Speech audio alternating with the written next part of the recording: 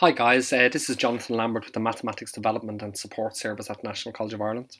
And this short video in our series of videos dealing with using SPSS and specific SPSS procedures and the generation of statistics and so on is going to deal with how to run a simple linear regression, using SPSS. What I mean by a simple linear regression is where we have a single independent variable and we have a single dependent variable. What I mean by independent variable and dependent variable is that the independent variable we believe will help us to understand the variance or the change associated with our dependent variable. It's simple in that case that there's a single dependent and single independent variable. We can make them, I suppose, more complex, and we can actually go to, I suppose, build multiple regression models, where we have more than one independent variable. But in this case, it's a simple model.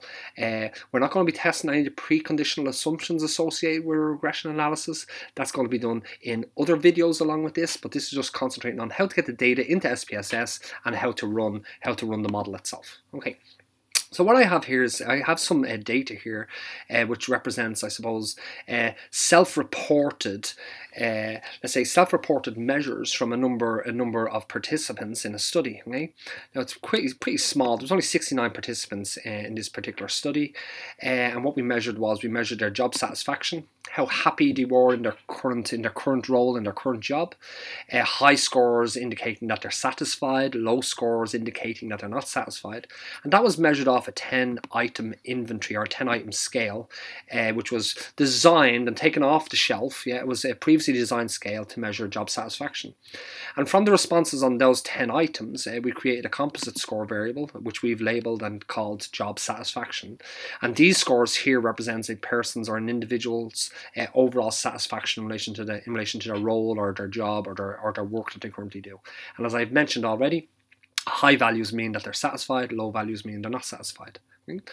And then what we also did was I don't actually have the scale listed here yet, but we have another scale, that has a number of items on it, and that scale is trying to measure or understand an employee's intention to leave their organization. Once again, in this situation here, high scores mean that you don't intend to leave, with low scores indicating that you do intend to leave.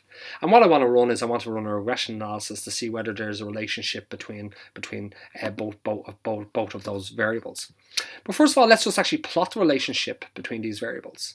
So I'm trying to predict intention to leave based off job satisfaction. So I think intention to leave is dependent on your satisfaction in your job, which is not necessarily always the case. I mean, you can be very happy within your current work and practice, and just want to leave for professional development perspectives, purposes, that there's greater opportunities somewhere else, so you might want to leave. But we're just assuming that there is a relationship between job satisfaction and intention to leave, and more importantly, that job satisfaction predicts intention to leave. That intention to leave is dependent on job satisfaction.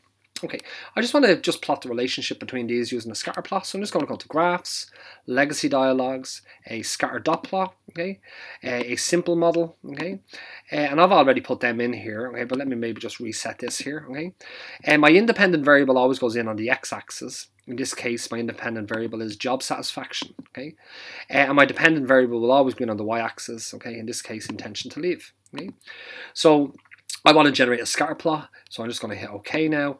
And what we get out is we get a scatter plot of the relationship between job satisfaction and intention to leave.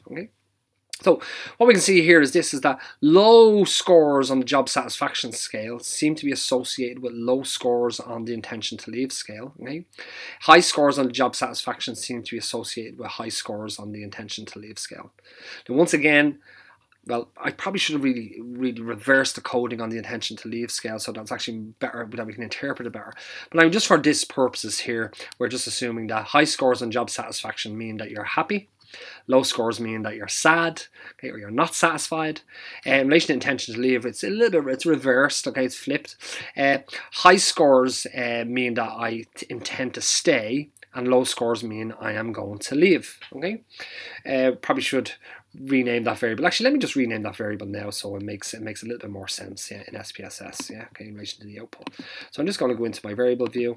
I'm actually going to just call this intention to stay. Okay, that's probably a better way to interpret what's going on here. So intention to stay. Let me just rerun the chart again. Okay, so I'm just going to go back into SPSS, graphs, legacy dialogues, scatter dot plot, simple. And let's just rerun this now. Intention to stay. So I hit OK on that, and actually this is my chart here. Okay, so high values on job satisfaction means that you're happy. Low values mean that you're sad. In relation to the intention to stay, high values mean you're going to stay, and low values mean you're not going to stay. And we can sort of see that there seems to be a linear relationship between these two variables. You know, we can see that the scatter lines, the scatters, or the dots, yeah, are all seem to be banded and going up in a linear direction. Albeit there are a number of values that deviate from that particular pattern that we're observing here.